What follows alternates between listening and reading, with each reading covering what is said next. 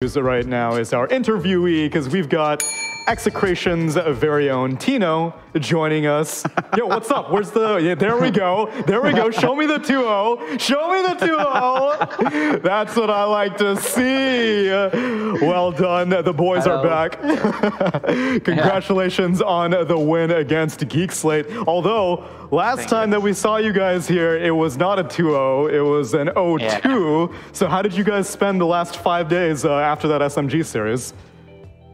I think we just talk about how we lose the game and what we learned on that loss, and we try to change some strat and ideas in the game so we can prepare for the Geek Slate. Did you think that it was more draft oriented or gameplay oriented in that SMG series? I think it's about gameplay oriented. Okay. It's on how we play the map in the game. Well, it definitely showed in this game, in this series. You guys were playing the map fantastically. Winter, any questions for Tino? Yeah, so during the panel, we've been talking a little bit about like how position 3 and position 4 players, they tend to have a lot of synergy together. And like for you and Shanks, I feel like both of you have a very good understanding within each other. You make a lot of plays together in the map. Could you like just share a little bit with the audience or us on how do you actually make the chemistry work? How do both of you find a lot of common understanding with each other in the game?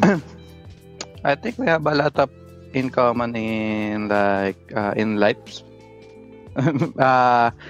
Just I think we are too close to play together. Like we can talk a lot in the game. I think that's why. So you're saying you have a lot of common things outside of Dota, outside. So it makes the Dota easy to talk about. Yeah.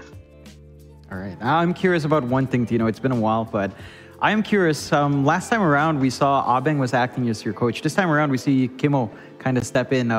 Is there a shakeup in your coaching for the team, or is this just a temporary adjustment? I think it's just a temporary adjustment, and it's confidential also. Cannot tell what happened.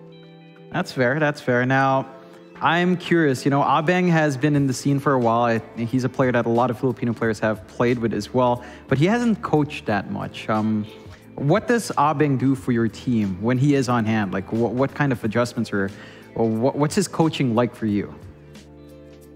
I think Abeng is also a good coach, and we learned a lot from him, and it's just that we got a confidential problem. Okay, that's fair. I understand these confidential problems. No problem. My last question is, unlike many other offlaners, you're not building Meteor Hammer so much, which I'm very happy to see. What do you think about Meteor Hammer as an item? I think it's a good item. I like it in pub, but I'm not doing it in official match. My team doesn't like it. But if your team wasn't putting you on a leash, you'd be building Meteor Hammers right now? Yeah, I like it. So then my one follow-up would be on your Visage game. Do you think Meteor Hammer Visage is good? No. Okay, good. Just making sure. There are limits then. I'm glad to see that. Well, Tino, congratulations on another 2-0 victory for you and Execration. And good luck on your Talon series this Friday. All right, thank you. Thank you very much, Tino. Good time.